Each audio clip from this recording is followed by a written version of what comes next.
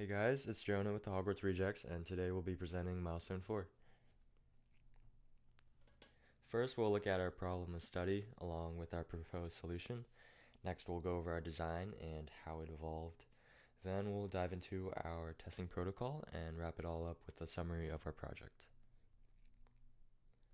So our problem of study basically states that Apple replaced Touch ID with a newer and better Face ID. The problem arises from the recent pandemic, requiring workers to wear masks, which prevents users from using Face ID. Our solution is to implement Touch ID into the power button of the iPhone, much like Samsung's products and Apple's new iPad Air. We first started off with Iris ID, as you can see here. A user presses a zoom notification on the lock screen, and the iPhone prompts the user to scan their eyes. The iPhone unlocks and Zoom is automatically launched. The same can be done by entering a passcode for authentication, but we ditched this idea due to accessibility issues that blind people would encounter with the Iris ID. We replaced Iris ID with the Touch ID that all Apple users are familiar with. A user presses on the Zoom notification, and the iPhone prompts the user to use Touch ID, which then unlocks the iPhone and launches Zoom. Like before, passcode is always an alternative authentication route. Here you can see our mockup where our solution is presented on an iPhone screen. You can also see how Touch ID is integrated into the power button, courtesy of Apple for the Touch ID picture. Our first prototype addresses the issues a face mask brings to the workplace when trying to unlock an iPhone with Face ID. Apple's Face ID can't recognize users when part of their face is being blocked, and since Touch ID is gone, people have to unlock their iPhones the pedestrian way. Users want to be able to access their iPhone quickly and efficiently, and entering a passcode every single time is the opposite of that. Additionally, if users have to keep removing their face mask to unlock their iPhone, it could be dangerous for surrounding parties and take up unnecessary time. In remote work, this can cause users to be late to virtual meetings or cause delays in responding to their coworkers. As stated in our problem study, the typical interaction goal between the user following CDC guidelines of wearing a mask and the iPhone is easy entry in unlocking their iPhone. By reintroducing Touch ID to newer iPhone generations, it'll eliminate the mentioned issues and allow users to not think twice about unlocking their iPhone, thus being more productive. Unlocking the iPhone should be a seamless and quick process, and we think our solution will do just that. Roya is now going to walk you through our first prototype. So these are the artboards from our first prototype. I just got a notification that I have a daily Scrum meeting that starts in 1 minute. I'm going to unlock my iPhone using my fingerprint on the power button.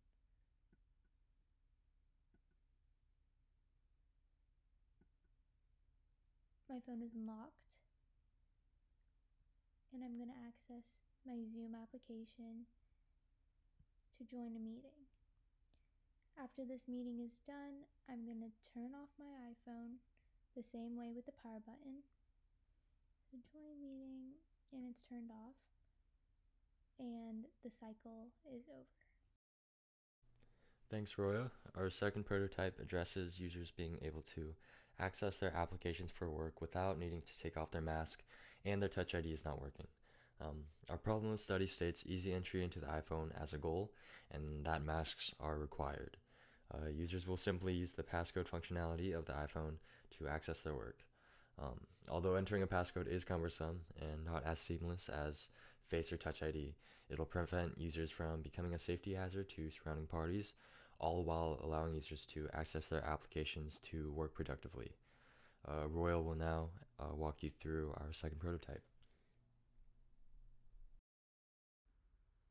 Thanks, Jonah. So these are our artboards for the second prototype.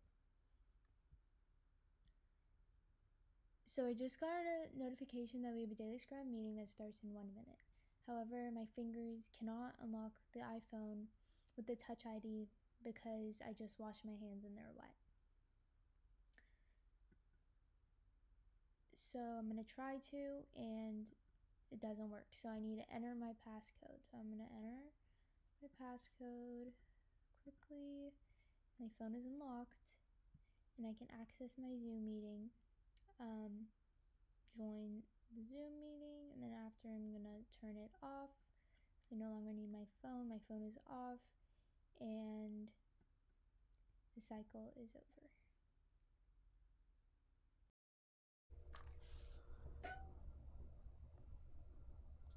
Hi, I'm Cindy. I'm going to begin by explaining our testing protocol. Our main research question is as follows. What are the most effective design strategies for iPhones to enhance user experience of remote workers wearing masks? Based on the research question, we are aiming to conduct the research using mixed methods, combining a survey and a short interview. First, informed consent. To deal with informed consent, the study team member will interact with human subjects for the informed consent process. We will have all participants answer the informed consent form before proceeding to data collection. If a participant does not agree with any item in the informed consent form and thus does not sign the form, the participant will be opted out of the research. The participant will only be part of the research once they sign the informed consent form. A sample informed consent form is as follows. So the participant will have to answer all these questions and agree to the research that is being conducted in order for the participant to participate in the research. And it indicates the agreement of the participant to participate in this study. Next, I will explain the specific data that we aim to collect and how it will be organized. The expected number of participants is approximately 20. Research suggests that from 3 to 20 participants can provide valid research, and a good baseline is between 5 and 10 participants. In general, there should be more participants for more complex, highly critical projects, while fewer participants are necessary when testing more novel designs. We will send out an email with a Zoom meeting invitation for an orientation for the research participation. During the Zoom orientation, instructions for research participation will be provided to the participants using PowerPoint slides. We will explain how to demonstrate the prototype and send an email including the slides and a link to the prototype. The participants will be asked to record the screen while they're demonstrating the prototype. After the participants experience the content and interact with the interface with the prototype, they will answer a survey. The survey will ask participants' opinion on the prototype for the Touch ID feature that we propose to introduce to iPhone 11 Pro Max or other newer iPhones that have been produced with only a Face ID feature. After participants complete the survey and submit it, an email notification will be sent to the researchers. A sample questionnaire that we created can be found here. In this questionnaire, we asked about the gender, the age, and the age starts from 18, and employment status, and how many times does the person unlock the phone during the day, and whether the participant has an iPhone or not. And if the participant doesn't have an iPhone, what kind of phone the participant has, and the level of the prototype that the participant felt like, and whether the participant thinks that the Touch ID should be added back to newer iPhones, and whether having a Face ID feature is sufficient to unlock iPhones, and whether the participant believes that the Face ID should be eliminated and Touch ID should be the only means to unlock iPhones. And then the participant is asked an open-ended question to answer what other features that the participant would find useful to be implemented on iPhones for remote workers wearing masks. The last question here is optional. In testing protocol, we gotta think about how will that analysis help answer our research question. We will conduct qualitative data analysis, especially thematic analysis to analyze the collected data. Thematic analysis is used to identify and interpret patterns and themes in qualitative data. For the qualitative data analysis, 5 steps will be taken. First, prepare and organize the data. We will first record the time it took for a participant to demonstrate the prototype by watching the screen recording that the participant sent via email. We will also transcribe interviews for follow data analysis. 2. Review and explore the data. For the data collected by questionnaires and interviews, we will examine the data for patterns or repeated ideas that emerge. We expect different factors to form relationship. For instance, when analyzing the survey answers, we expect to see the relationship between employment status and the participant's thoughts on whether the Touch ID feature is needed or not. Also, we expect to find a relationship between the type of phone the participant possesses and the participant's thought on the Touch ID feature. Another relationship may be relationship between the usability of the prototype and the thoughts of participants on the Touch ID feature. This may be an indicator to show that the prototype failed to satisfy the user and thus the participants could not agree that the Touch ID feature should be added back to iPhones because the prototype was unappealing to the participants. The list of relationships is not exhaustive, and we will be able to find other relationships once we actually collect the data. 3. Develop a data coding system.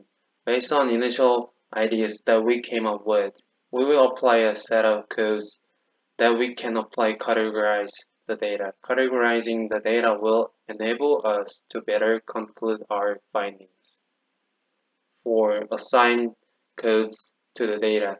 For the survey, we will go through each participant's response and tag them with codes in the spreadsheet. As we go through the data, we will create new codes to add to the system if necessary. We will try to see the consistency of the answers throughout the 3 different data collections methods. The same procedures will be taken for the transcribed interview answers. 5. Identify recurring themes. Lastly, we will ink codes together into cohesive, overarching themes. We will try to see the consistency of the answers throughout the 3 different data collection methods. By conducting a qualitative data analysis, we will be able to illustrate what the participants believe as an effective design strategy for iPhones to enhance user experience of remote workers wearing masks. Mainly with the data collected, we will be able to conclude whether or not the participants believe that adding back to Touch ID feature on newer iPhones will be used for remote workers wearing masks. We expect that the answers by participants to be categorized into the addition of Touch ID being efficient, inefficient, or having no impact. For conducting testing procedure during pandemic, we did considering the fact that all our materials can be administered online. The entire testing procedure can be remotely accomplished for communication. Email will be mainly used if there are emergencies or any other imminent issues. Participants will be able to reach out to the researchers via text messaging or iPhone calls. All materials, including the informed consent form, the survey and links to prototypes, and Zoom meetings will be sent out to the participant via email. We will also use our website to post information regarding this research. The participant orientation and interview will be conducted via Zoom. These measures will ensure the safety of participants as well as the researchers. we learned how to collaborate as a group and just be able to think of a useful idea related to our semester theme, which was remote work, and just being able to think of an idea and put it to life by using different tools related to the subject of HCI, such as Adobe XD. What was most useful? The most useful thing was being able to collaborate ideas with one another to get our final product. It was a great lesson just to be able to use the creativity side of one another and use the technology as well that was available to us, and just be able to combine them together to create a useful and related product to our theme. What we enjoyed the most was just being able to use Adobe XD itself and designing the wireframes, prototypes, and just being able to talk about our designs as a group and presenting the videos for each milestone of this project. Credits go to Roya Behzadi. She created the prototypes and PowerPoint presentations.